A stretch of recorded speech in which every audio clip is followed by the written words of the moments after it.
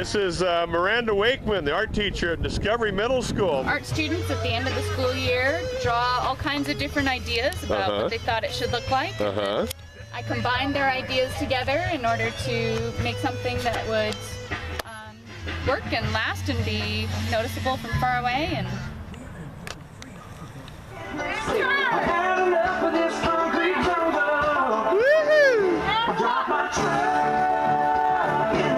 yeah, you look like an old hand. You don't even have to have cowboy boots on. You look natural. Because he's got his suit on, he says no one. Got Rob. Show it how it works. Yeah.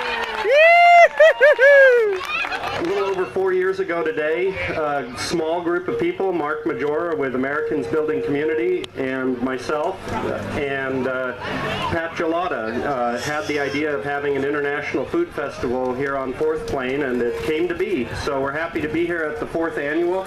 This year, we have to give a shout out to Partners in Careers and Pam Brokaw, leading that for being the primary organizers for this, and Sharon Pessett and Dave Cole right over there for organizing the event. All right. I'm sorry, that's the mayor. Mr. Mayor, how are you?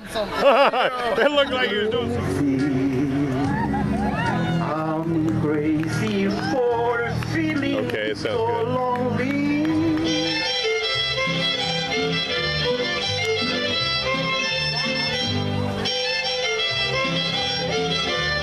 Did you guys grow all of this stuff? our veterans. You're veterans. Awesome. Local veterans out at our farm with the county at Heritage Farm. Awesome. What organization is this? We're with Partners in Careers. Partners in Careers. Now you.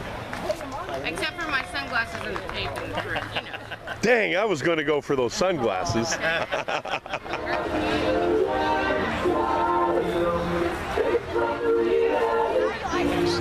Oh, you got the right color shirt on today, don't you? All right, guys, what are you cooking today? Tacos. Tacos. Chicken, steak, and pork. Awesome. And tostadas, too. Awesome. Americans Building Community. And farm. That's all grown. That is impressive. And got a Marine running the program. And she's